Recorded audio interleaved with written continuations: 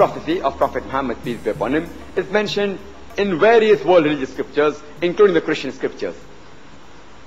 If you read in the book of Deuteronomy, chapter number 18, verse number 18, it says that I shall raise thee up a prophet from among thy brethren, like unto thee, and I shall put my words into his mouth, and he shall speak all that I command him. In fact, if you analyze, this prophecy of Deuteronomy, chapter number 18, verse number 18, befits no one but the last and final messenger, Prophet Muhammad, peace be upon him. Now many people will say that the prophecy in Deuteronomy chapter 18 refers to Muhammad, but this simply is not possible. Let's read the prophecy to see what it says. The Lord your God will raise up for you a prophet like me from among your own brethren.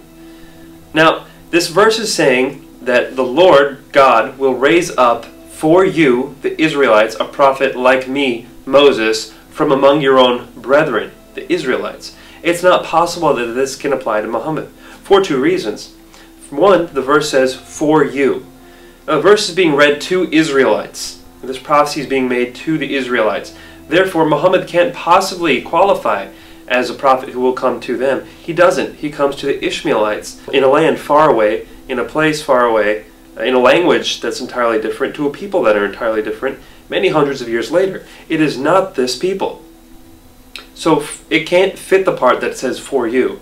And nor does Muhammad fit the part that says from among your own brethren. You see, the term your own brethren applies to other Israelites. It doesn't apply to Ishmaelites. It doesn't apply to anyone else. That's what the term your brethren meant when speaking to Israelites.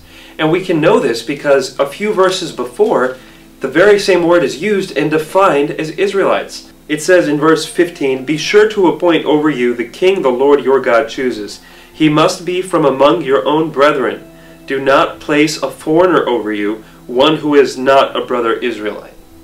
So very clearly it defines brethren as brother Israelites. And this is how it's always used in the Bible. And so to say that Muhammad qualifies as the prophet for Deuteronomy 18 clearly contradicts the wording for you and from among your brethren. Therefore Muhammad cannot be the man prophesied in Deuteronomy 18.